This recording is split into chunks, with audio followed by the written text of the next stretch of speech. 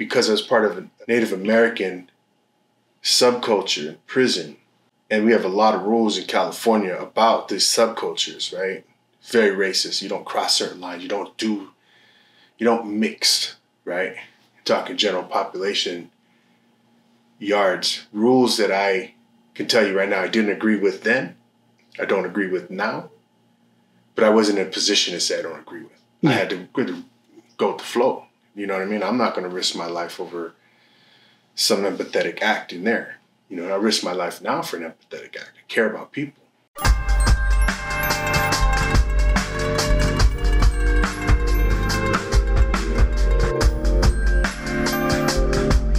Real quick before the video plays, this is really important. I know everybody wants you to subscribe to their channel too. I can't lie, so do I. You can take your finger and just click that subscribe button. It's free, no spam emails. It helps me out a lot. Lets me know you appreciate what I'm doing. Thanks. Most of what I do is I'm just trying to showcase formerly incarcerated folks who are successful, mostly with regard to higher education, but not all the time. You know, I've talked to some guys who are successful business owners, or just successful in the community, or as family men, you know, as not necessarily making a lot of money or higher education, but they're just successful. They're not back in prison. They're doing really good. They're productive citizens. So I just want to showcase that to, you know, break down the stereotype of people who are in prison, what kinds of people are in prison, and, you know, what they're like when they get out. Yeah. So you have an interesting story. I think I heard you for the first time like 4 years ago at one of these. For me, I had never known anyone who had been to prison and was pursuing higher education until I came to one of these.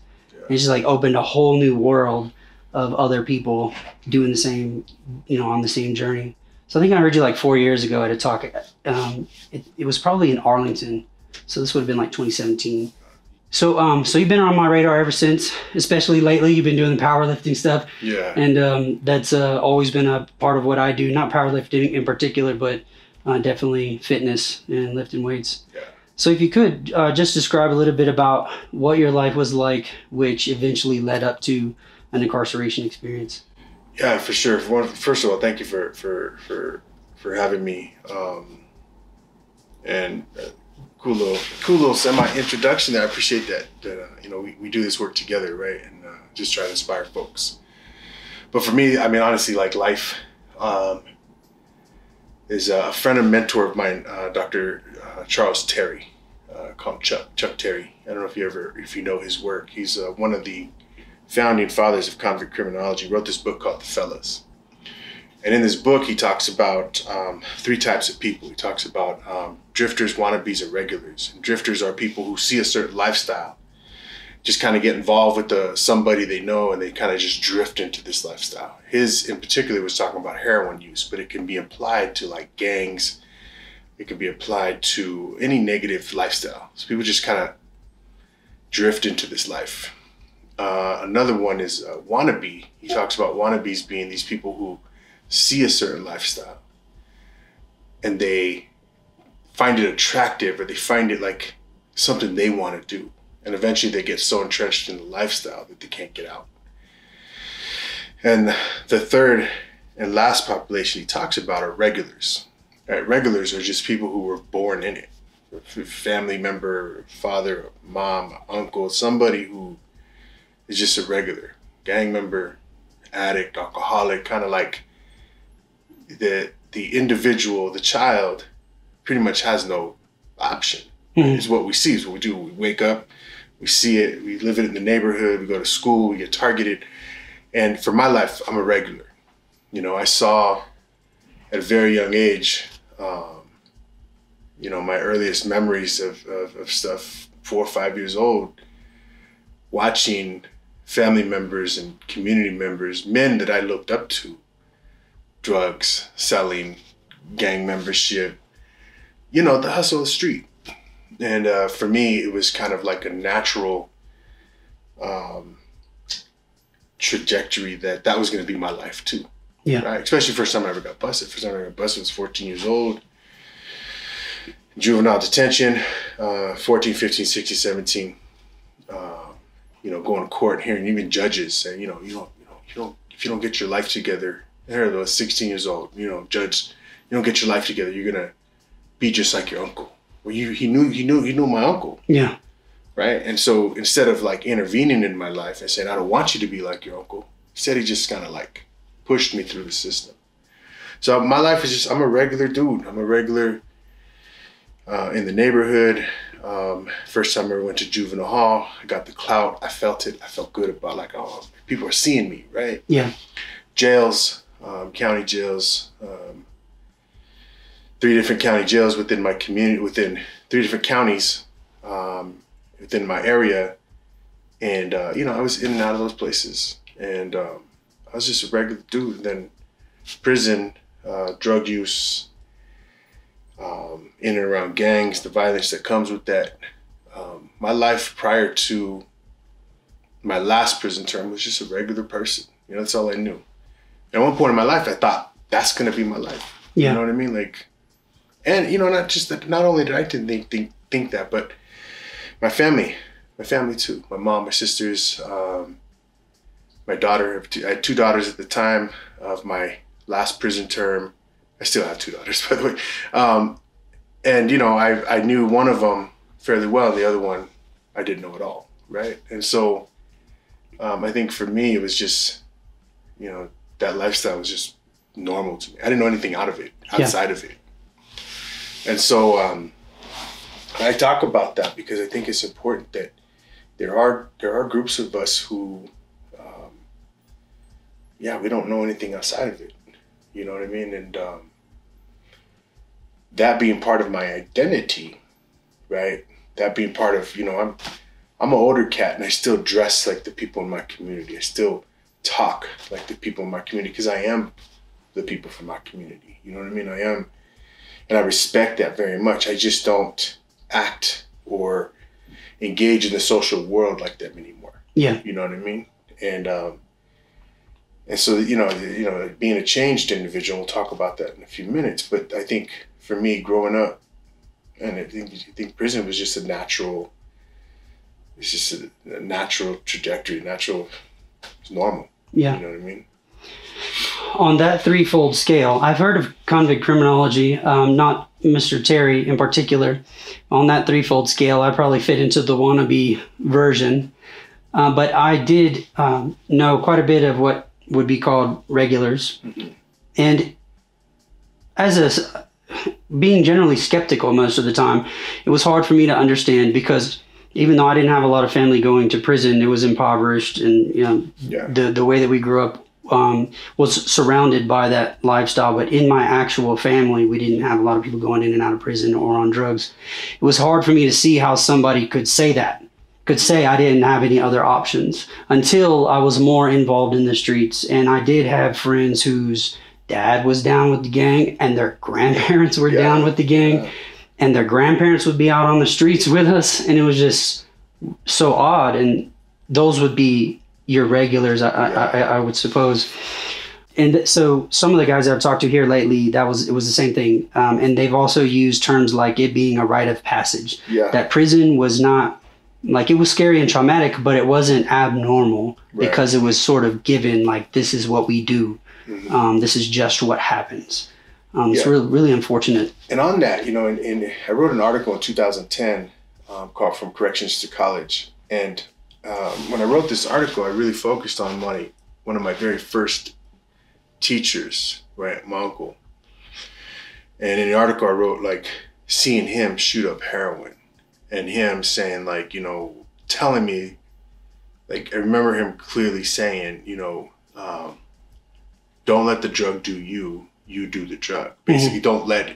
don't let it, you maintain your power. You maintain your power over it, right? And for him and my cousins who were older, my other uncle, it wasn't a matter of if I get to prison, it's a matter of when I get to prison. So I learned about prison politics and the unwritten rules and the codes even before I ever got there. So when I got there, yes, it was scary. And I can admit to you now, I was terrified, but I didn't know how to express being scared. I didn't know how to say, like, I'm scared, I'm nervous, I'm anxious, right? Those emotions, the way they played out was like this. Yeah. You know what I mean? And so I'm scared and I'm gonna fight for my life. Versus me now, if I feel an emotion, I'm gonna tell you, like, man, I'm feeling a certain way, I'd like to talk about it. Right? And that's unheard of for my life, or unheard of for the life of so many people. Yeah. And that's what education has given me. We'll get to that in a few. But I think for me, and it wasn't just me, it was my homeboys my age, who we all kind of, in our neighborhood, the kids growing up in the neighborhood, most of us went to prison. And you got those people who knew us and we were around us that never went. They had good jobs, good families, whether it was good mentorship or they had an active father in the house. I don't know what it was, but for the select few in our neighborhood, most of us went to prison. Most of us have records, and of them, not too many are actually of all of them growing up. The people I grew up with, not one is in education. Some of them are doing well. They're sober. They have little businesses, or they figured it out without education. But yeah, I mean, for growing up, we learned about prison even before we even went there. Yeah. That's a pretty common theme, and that might play into some of your research that we'll talk to in a second. Because I am, from a qualitative perspective, independently, without me asking, people that I've spoken to are saying a lot of the same. There's a lot of similarities in the way they thought about the prison experience and the lifestyle. So then, getting to prison, what was that like? And did you did you enroll in education while you were incarcerated, or did that come later? No, that came after prison, and I'll tell you why. I mean, I got years ago, my first terms, I got my high school diploma. I was pushed away from education in 9th grade. Pushed away from education because, I can tell you now, based off research and based off of my understanding of school to prison pipeline, I had learning disabilities that were completely undiagnosed. Probably something you hear a lot. So I was pushed away from school. I liked school, I just couldn't concentrate, and when I got my high school diploma in prison a number of years ago, a long time ago, it was a packet, basically correspondence, high school.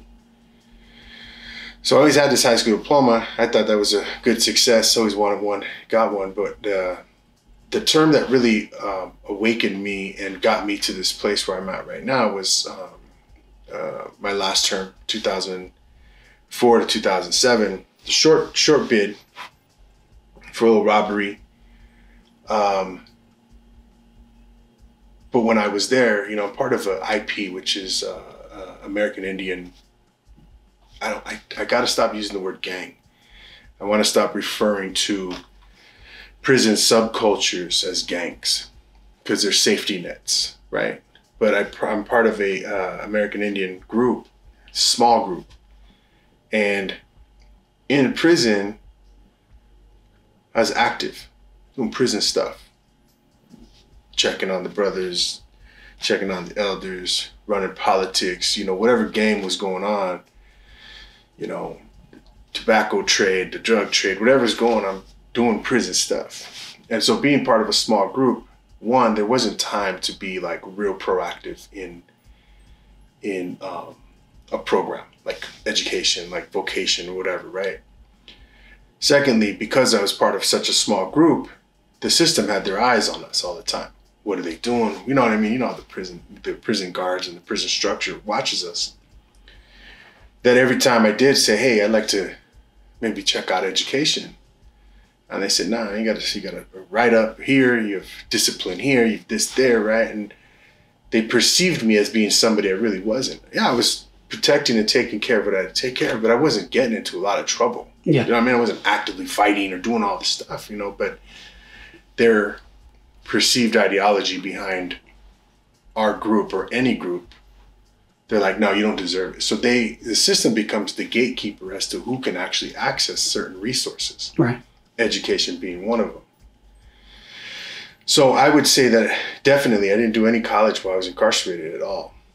But this is my research topic, and I think this topic is super important because it's an ignored population. I wrote my master's thesis when I got my master's degree.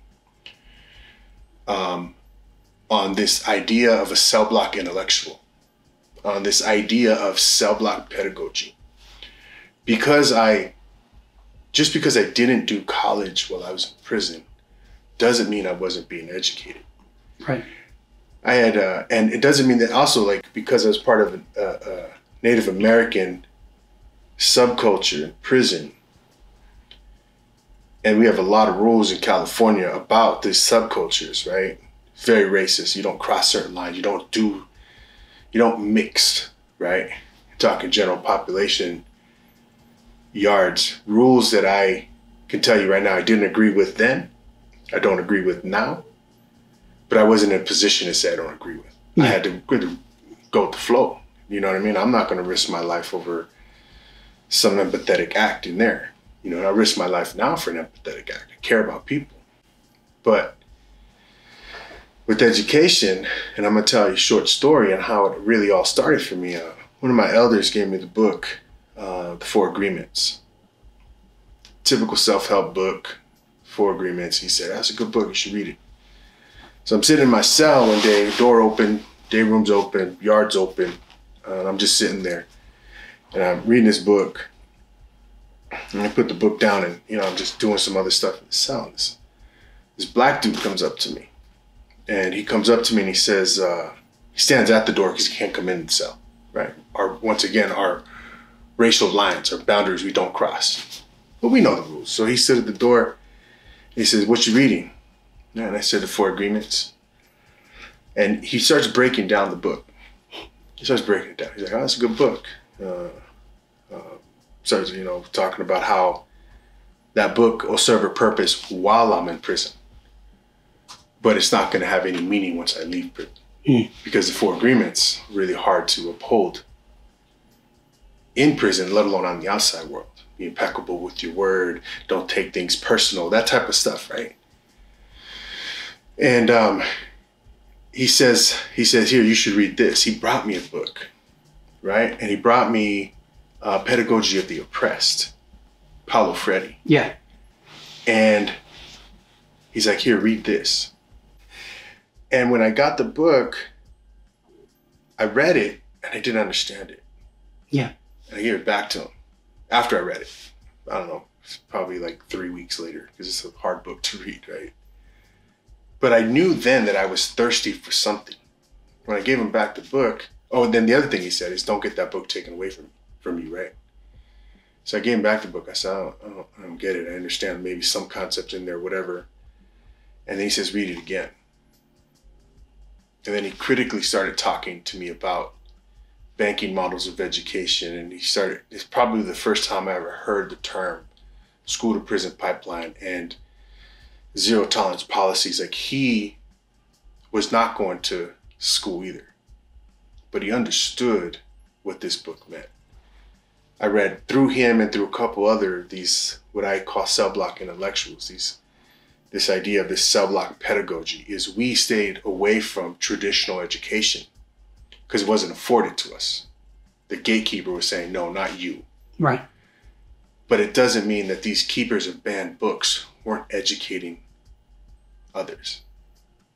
And that's what my research topic is on, is bringing to light that in traditional, how the United States society, how our society, we uphold like this idea of associates and bachelors and masters and PhD. But it doesn't mean that that education and in the formal education that the informal isn't happening. It's happening in the prison cell. It's happening on the prison yard. It's happening on the prison benches. It's happening in the barbershop. It's happening at the park. It's happening on someone's porch, right? And that because an individual isn't, quote unquote, established through the Academy of Education, doesn't mean that they're not capable of teaching.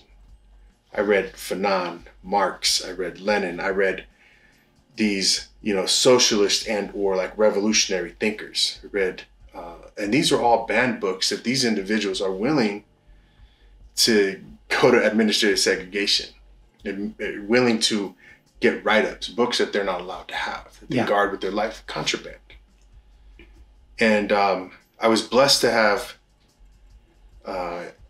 he goes by the name of Squeaks, old black man. I'm blessed to have, and I always pay homage to these men, Mitch Bodner, Rodeo Joe, these men who like took time to, wasn't just about the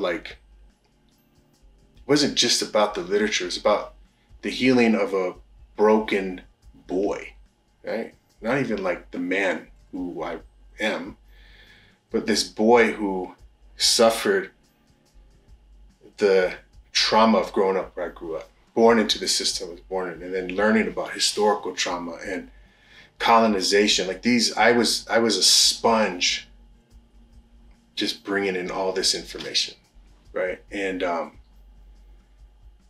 so even though I can tell you right now I was not educated formally in prison, I was definitely educated in prison. And I remember the day I got out of prison, my elder said, you know what? His last message with me was, 1, don't come back here. 2, go help the people. I had no idea what that meant. I understood don't come back here. Yeah. You know, and probably, I don't know if you've ever heard me share this story, but Squeaks always would tell me, like, these men in this prison with you are your perceived enemies. They're just like you. Right? And I remember walking the prison yard with him one day, and he's like, what do you see? And in my juvenile thinking, I'm like, just a bunch of convicts, you know, a bunch of gang members, a bunch of addicts. Right. And he broke down economics. He's like, you know what I see? I see poor people without lawyers. I see trans women and gay folks who systematically had their rights stripped of them, and then their dignity by the stuff that their peers, the prison guards, the courts have done to them. He's like, I see poor working class folks who, through their intersections, don't have, like, these are the words I'm listening to in prison. Yeah. And I have no idea what the fuck is this guy talking about. Yeah. You know what I mean? Yeah. But the more I read, the more I understood that conversation that I had with them. So that was old man Squeaks. But when Mitch Bodner said, man, go out and help the people, I had no idea what that meant. But I knew that it meant don't come back to prison and just be of service. I don't, you know. And so yeah, to answer your question, I was not formally educated in prison, but I was definitely educated in prison, you know. This is what's so cool about meeting, you know, everybody out here is that was beautiful. And now I have to read your thesis if you'll allow it. Yeah, for sure. So in 2002, when I was in prison, I decided that it was my calling in life to help people incarcerated. And what I put, like my mission statement, was helping the impoverished and incarcerated get quality education. And when I was thinking of that, I was not necessarily thinking of formal college education.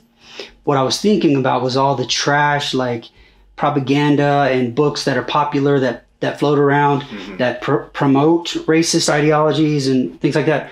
And I was like, if you don't have money, if you don't have family, if you don't have anybody helping you, then you just read whatever is there and you just absorb whatever is there. And so I just wanted to be that person like my grandmother was to me, who did, like, went on the internet, she would search stuff, she would send me books, just trying to help me get my education. I didn't really know where I was going. I spent a lot of time wasting my time until I kind of figured out, you know, what I needed to do. And so that whole dynamic, it was so frustrating to me because I realized that if I want to do what I believe I'm supposed to do and help people in prison, I have to have these letters behind my name or people won't listen. And so I went through my education a lot of times with like bitterness. I'm like, you don't know how much I learned and other people learned on our own in the cell, reading and talking and dialoguing, but we don't have the degrees. So it's like nobody wants to listen. So I went through that whole process, but I understand the potential of people who are incarcerated, their ability, the potential to learn. They just need somebody to just come alongside them and like help. Yeah. You know, here's some resources, run with it. So I think that's great. That's beautiful. So when I talk about success, for example, I don't necessarily mean somebody who's Dr. So-and-so or a millionaire. I have a very good friend who's neither of those, but I knew him in prison and I knew him when he got out. He was a wild man.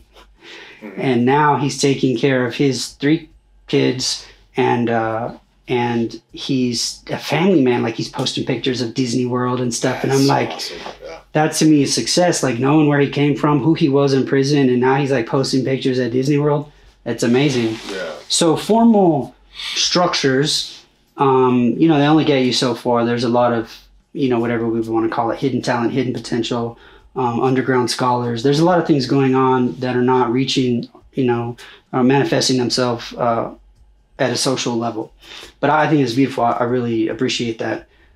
It's another thing, just meeting other people. Like a lot of the things we're thinking are similar. We just didn't have the words or the concepts to get it out.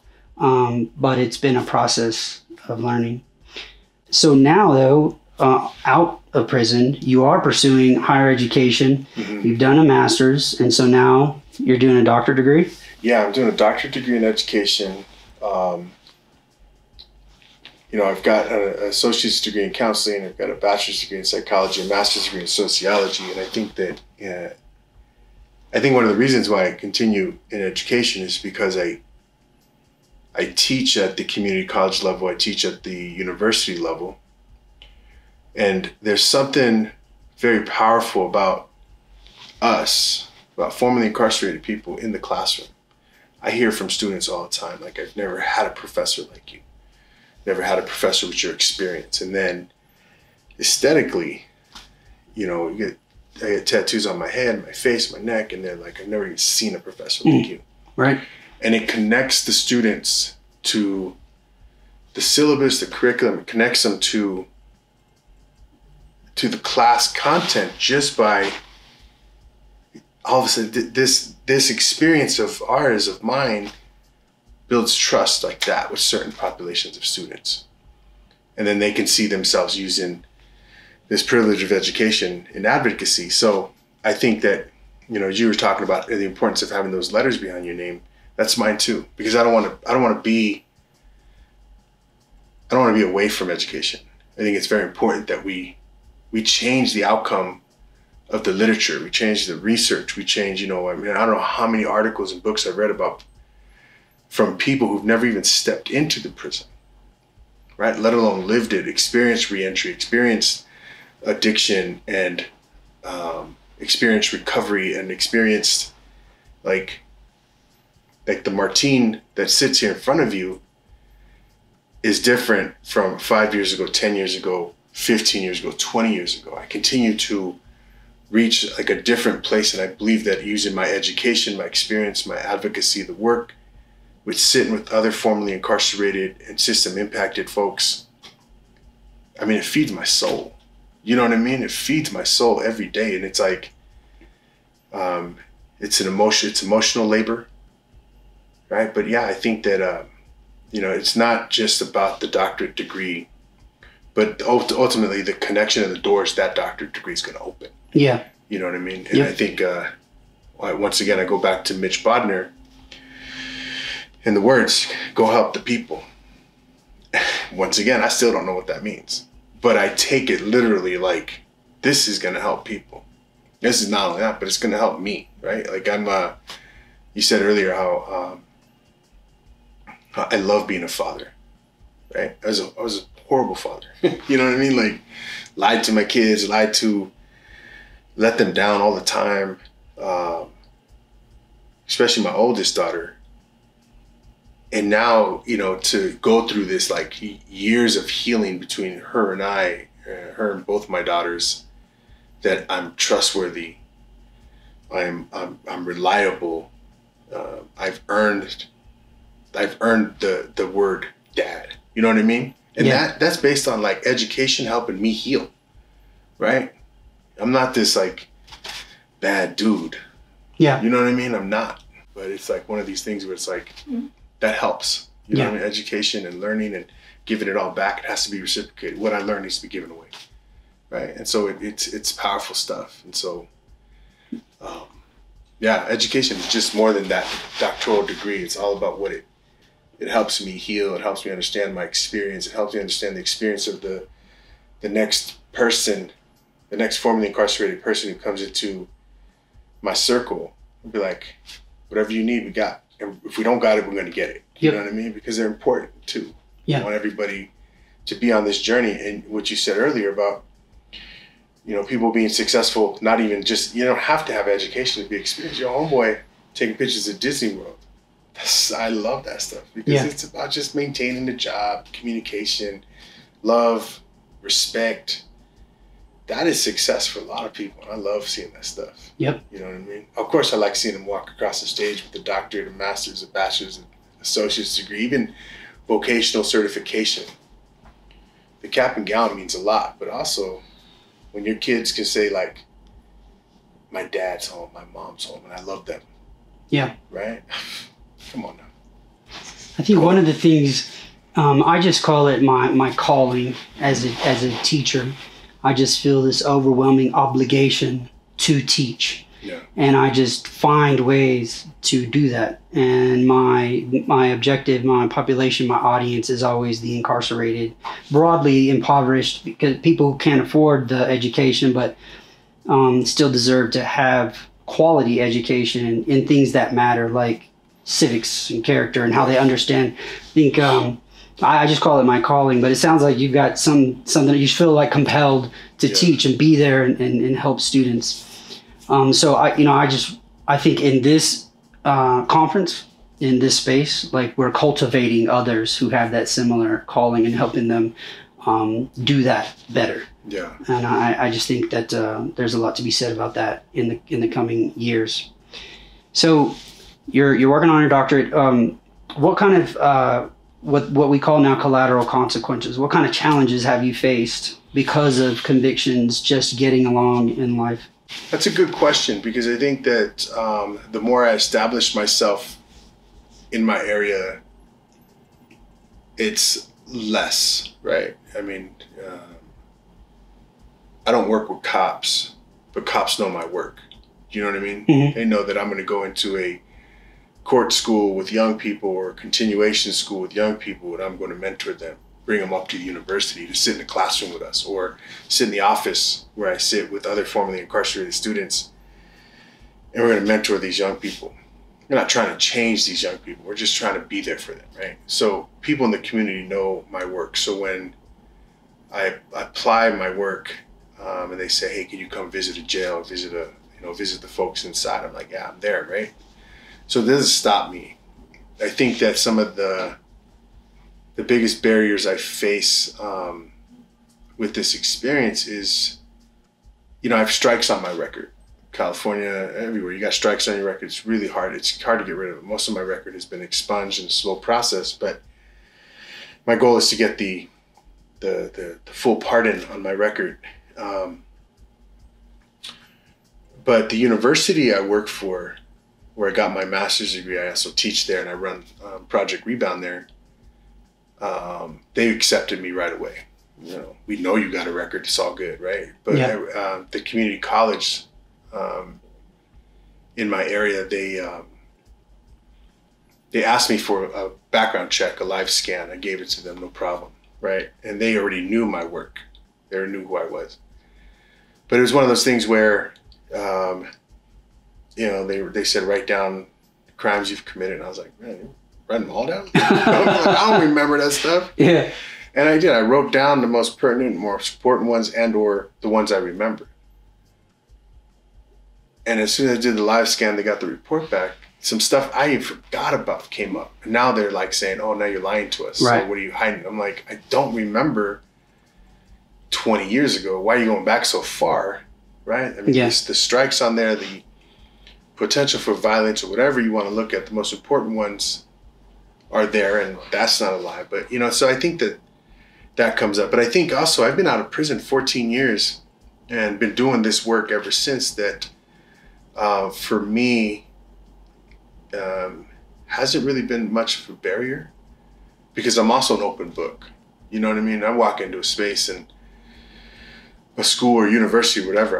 I mean, I openly talk about being formerly incarcerated. I openly talk about this experience, but I think it's also coupled with this idea that I'm here to support other people, right? So, quite honestly, I got a little apartment. I live by myself, cool little car. There's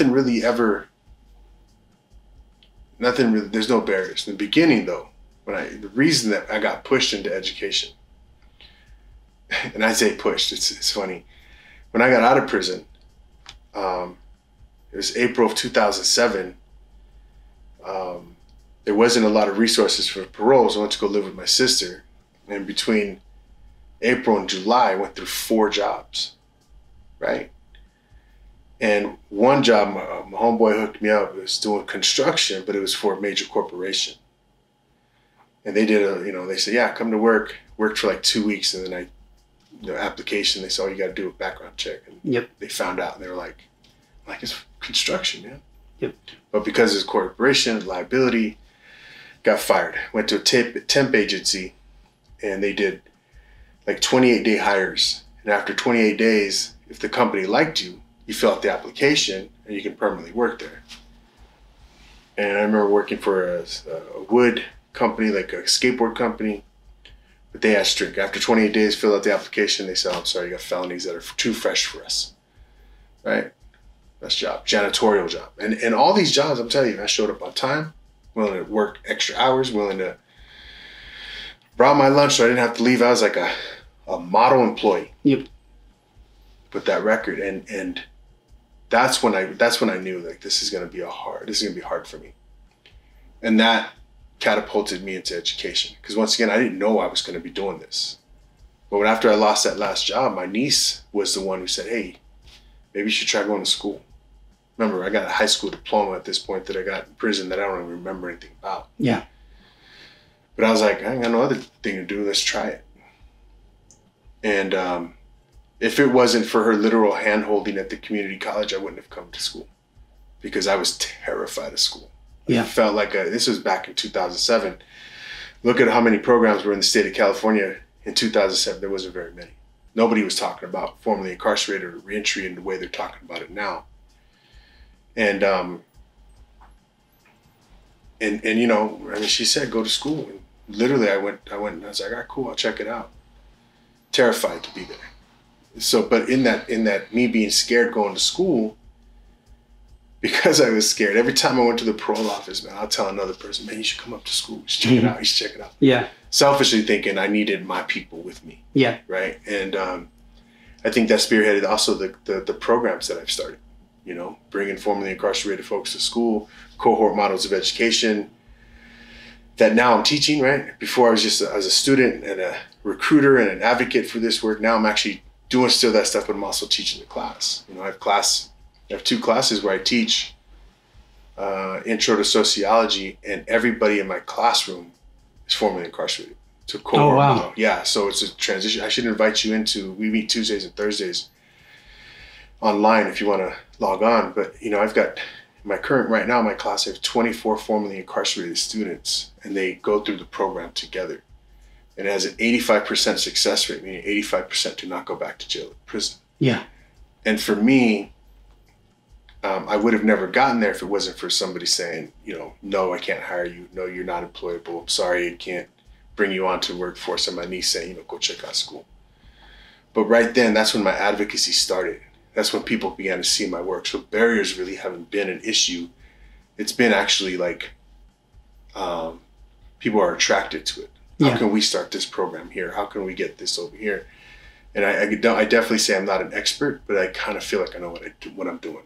You know what I mean? And so there hasn't been a lot of barriers after that, 2008, 2009. It's just been strictly education and working in education, whether it be through federal work study or, nonprofit work. Right, we're nonprofits. So we're not going to do a background check on you. We want you to work for us. Yeah. So I've been lucky in that regard, but I hear it all the time. I can't get this apartment, can't get this resource. I can't get a job. I hear it all the time, and so I think that we as a society need to actually realize, like, what's forgiveness? I committed my crime, yes. I took responsibility, yes. I came home and I want to do better.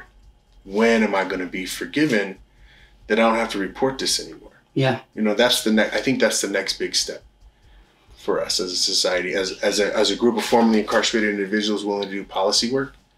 That's the next big step. Forgiving people for what they've done. Yeah. That's it's great that you brought that up, because that is what's at the heart of it is the collateral consequences. The system, the institutions don't take that into consideration. That's not like a legal principle. Forgiveness. What is that? That's like religious or virtuous. It's something that is not a part of the institution, but that is exactly what's needed, and not just for us, but just our culture generally. This whole idea of forgiving somebody for past deeds or wrongs is absent. And it's sort of like manifesting itself in ways that are preventing us from being as successful or productive as we could be. So yeah, I've been denied like car insurance, homeowners insurance, life insurance, apartments, jobs. But being involved in education, there's not as many barriers. There are still some, but it's not as many barriers, because in different ways it's often sought out or respected for either our experience or our ideas. Because whatever one's theory about mass incarceration, it is just numerically a fact that an overwhelming number of people have been affected by it. And so that changes our society, not just the people who were incarcerated, but the families and the friends. I actually work with a warden, two former wardens at the community college I work with. And being able to dialogue with wardens and former officers, I realize like they have cousins or brothers or families locked up. So it's not like people in prison are foreign, strange, others. Now, like it may have been 40 years, 50 years ago, like being involved in a prison, you're like this evil serial killer type person. But now so many people have been affected. Everybody knows what's up. They all know that just because you've been to prison. But we still in a culture, like in our movies and our TV, still have a particular image, a particular stereotype about people in prison. It's good that you haven't experienced those sort of consequences. I have, but we just push through it. We just get over it. Like we use our resourcefulness and creativity. Like we get around it, figure out a way to move past it. So you're in school as a student, but you're also teaching. That's something that I've experienced as well, teaching and also being a student. And you're involved with a bunch of different organizations and entities, all trying to make a change. So if you could talk a little bit about that, some of the organizations you've been a part of, or even some of your research right now that you're looking forward to. Yeah, so currently California State University, San Marcos, where it's such an honor to be a teacher, professor, a mentor, right? I'm also the program coordinator for Project Rebound, which is a program for formerly incarcerated students seeking their bachelor's degree or master's degree in the CSU system. And that role right there to me is, once again, I'm honored to be able to share space with formerly incarcerated students and just seeing like their success, which their success is my success, right? But also on the flip side, their failures, which there aren't very many, is also my failure too. Like they get a bad grade. I don't want to feel you get this bad grade and impact your GPA. Let's work on it. Let's find you a mentor. Let's find you a guide. That work is like expunging their records, helping them move beyond this stigma that's with them. Just being able to help people enroll in school like that. Project Rebound, to me, that work I love doing that work. Being a professor, being able to teach at 2 community colleges, a CSU and a UC, and just kind of guide students and support students. I mean, that work to me is so important. Writing research. I'm writing research. I'm doing research right now. I got a few articles published, and I'm working on this dissertation. Usually I'm really good at research. Seems like lately I just don't have, I'm lazy with it. I'm tired of writing right now. But, just continually, doing research and working on that. And, I think it's also important that the non-education or the non-campus work. So I do a lot of work in community schools and court schools, as I said earlier, but also like transitional living homes where folks coming home from prison, they don't want to go to school. Let's see what we can find your job. Let's see what we can do, build up your resume or give you a real tight resume. Like that work to me is just as important as a college application. Folks don't want to go to school. I'm cool with that, but let's help you get a job. I teach a lot of social and emotional intelligence skills, right? I think that is so important. That's like, to me, where I feel like overpaid, because I feel like once I came to terms with my trauma and I've learned about it and I can teach that to another person to help them get beyond that trauma too, that's important work too. So, and I think that that's all going to tie into my dissertation. I'm not doing that work for my dissertation, right? Like I said earlier, it's an emotional labor. I love what I do, and it contributes to the betterment of our society. Even if for the formerly incarcerated population who still has ties to the incarcerated population, that if I can contribute to the wellness of this community and they can contribute to the wellness of the incarcerated community, that when people know they're coming home and they have role models to look up to, right? We're all doing this work together. Yeah. And so I think it's important that, I just show up every day, do this work. And I think that, at the community college, I run a program called the Transitions Program. Well, I don't run it, I teach it, but I work with these amazing people who run these programs. Like I said earlier, cohort model of education. We're actively recruiting students right out of jail, right out of prison, whether they've been out recently released or been out for a long time. If you're formerly incarcerated, you want to come to community college just to see what it's about. Finding the funding that provides them books, supplies, stipends for school. That's a beautiful thing. You know what I mean? So stay busy. All right. Well, thanks for taking the time out of your day to come up here and visit with me. I know you got a lot to do. You said you're going to go do some writing after this. Yeah, see that. Yeah. So I hope to, continue to network with you, be a part of different things that you're doing and moving into the future. So thanks so much. Man. Thank you for having me. Appreciate it. No problem. All right. Really.